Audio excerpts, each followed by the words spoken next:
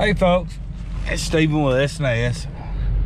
Okay, we'll do some how-to videos just to try to answer some common questions that we get all the time. Today we're looking at a 2011 Ford Expedition. Pretty nice vehicle. It's limited with the leather seats, but going around it, we do have the steering wheel controls, and it does have the phone button, and does have the Microsoft Sync, as you can see there. The auxiliary plug and the USB is right here in the glove box. Also, these are the buttons for your computer on dash, on screen. A lot of different options you can do that way. That's traction control, and that's your power lift gate.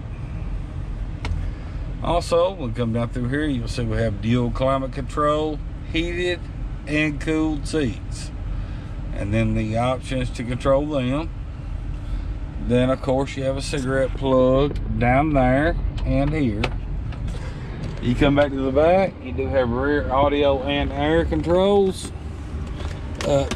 You also have a plug-in, and you have two auxiliary ports to plug in to the DVD player. Well, or the radio, I'm sorry. This one does not have the DVD. Plug in the radio. Going back around it, I think we covered everything. Yeah. Well, if you have any questions, if I missed anything, do not hesitate to call. Just give us a call, 731-968-2812. And thanks for watching, folks, and we'll see you next time.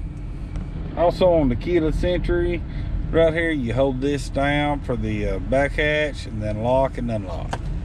Thanks for watching. See you next time.